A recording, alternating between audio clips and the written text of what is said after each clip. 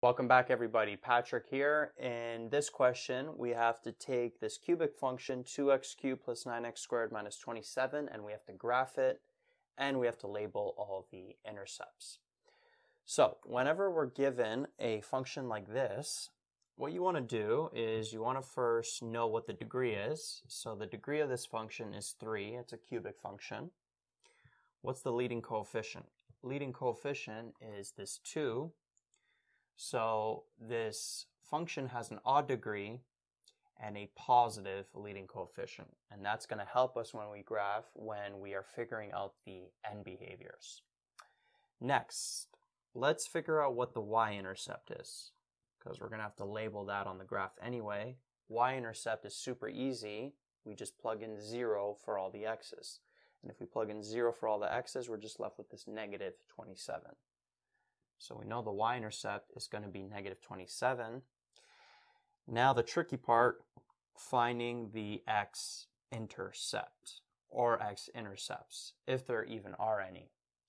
So the way we do that is we have to solve when does this function equal 0, right?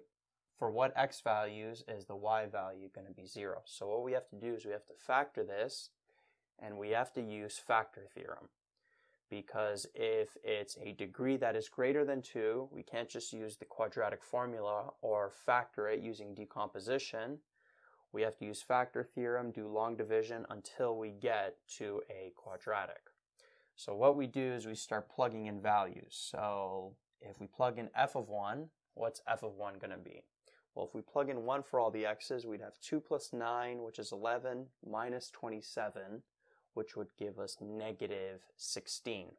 So f of 1 doesn't equal 0. We're basically looking for a number where if we plug it in for the x's, it's going to equal 0, because then we'll know that that's an x-intercept, and then we can have a factor and then do long division.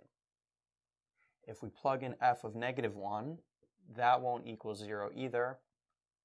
We could try 2, we could try negative 2, perhaps 3, negative 3. So sometimes you got to go pretty far until you get a 0. If we plug in 2 for the x's, we wouldn't get 0. If we plug in negative 2, won't get 0. If we plug in 3, won't get 0. But if we plug in negative 3, we do get 0. Right? So if we plug in negative 3 for all the x's in this equation, we would get 0. So we know that this function has an x-intercept at negative 3 for sure.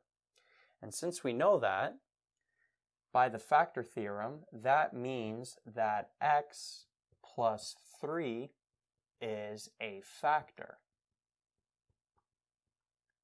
of that polynomial right there, of that cubic function. So what we can do now, since we know that x plus 3 is a factor, we can take that factor, x plus 3,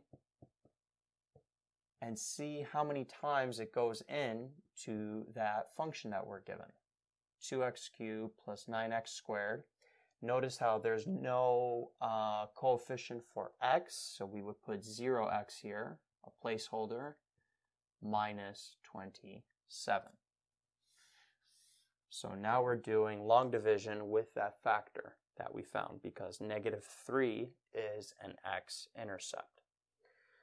So how many times does x go into 2x cubed? Well, it goes in 2x squared times.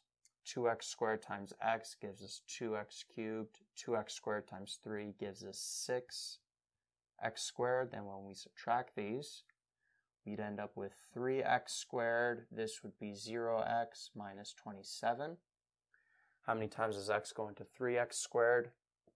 3x times. 3x times x gives us 3x squared. 3x times 3 gives us 9x. When we subtract these cancel out. 0x minus positive 9x gives us negative 9x minus 27.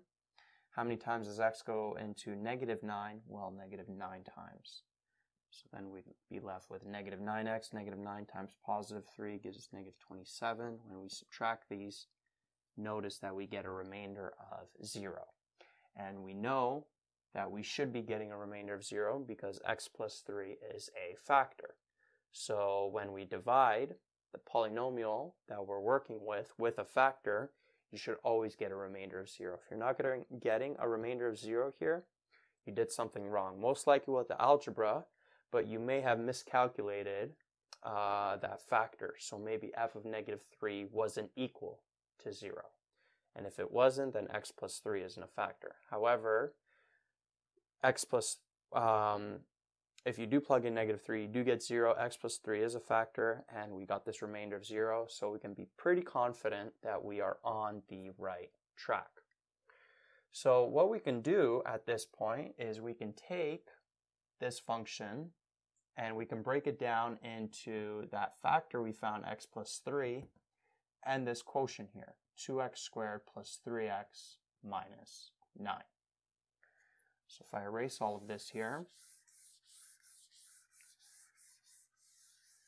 so notice how we're taking this expanded polynomial and we are slowly breaking it down. We are factoring it. So we factored it into x plus 3, and then this quadratic here, and then this quadratic, we just have to factor it now. And I believe this will factor smoothly. So what we can do is we can do decomposition. A times c is negative 18, and then the b value is 3. So what two numbers multiply to negative 18 and add up to 3? Well, 6 and negative 3, right? Those two work. So we can decompose that 3x into 6x minus 3x minus 9. Now just a heads up that you may have a different way to factor this. This is the way that I do it. But whatever works, as long as you're getting the correct answer, basically this quadratic will factor into x plus 3, 2x minus 3. So going back to our original polynomial, we have x plus 3, which we started with at the beginning, and now we took this quadratic and factored it into these two factors, x plus 3 and then 2x minus 3. So to make this look nicer, notice how these are the same factors, so we can multiply those. We can just write them out squared, 2x minus 3. So now we took our function and we fully factored it. And now it's easy to find the rest of the x-intercepts. We just let this equal to 0. Well, this bracket we already took care of, x plus 3, when does it equal 0? Well, when x is equal to negative 3. But notice that here, this negative 3 has an order 2. We didn't know that before. We just knew that negative 3 was an x-intercept. But now we know that this negative 3 x-intercept has an order of 2. So on the graph, it's going to bounce off that x-intercept. And then the other x-intercept, 2x minus 3, when does it equal 0? Well, when x is equal to 3 over 2, or 1.5. So that is our other x-intercept, 3 over 2.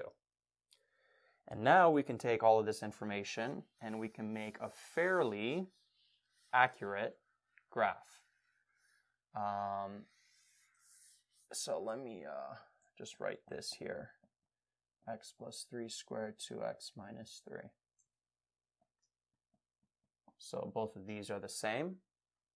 So let's use this information to make a graph.